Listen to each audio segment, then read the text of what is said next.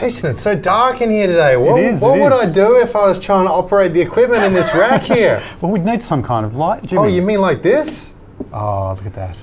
Yes. Yeah. This is a lovely little device. It is. You're sitting there wondering how the hell can you review a bloody RacLite? Well, we can. We're doing it right now. We're reviewing this one because it works. Yes, it's the RAD-M23 from Penn Elcom. And, you know, where would we be without Penn Elcom, frankly?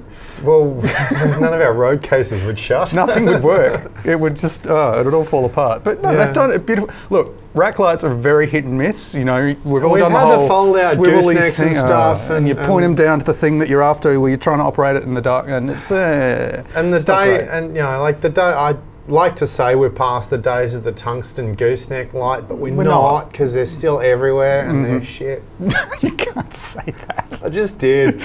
No, they are. You know, it's like, we've got LED now. It works. Yeah. What's inside this thing? Specifically, as if I care. Specifically because it works, which is exactly what we want. It's 25 white LEDs, 6.5K color temperature. I like that it sits, it's metal, so it's not going to break if you hit it.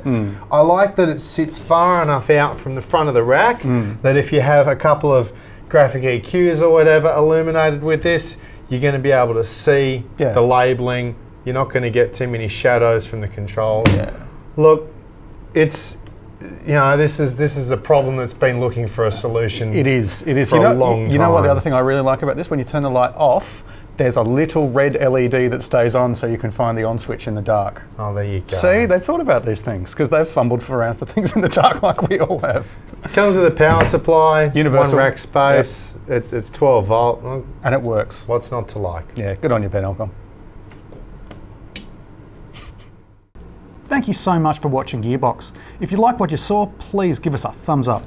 And if you'd like to see more videos, don't forget to subscribe to our channel by clicking below. We'll see you next time.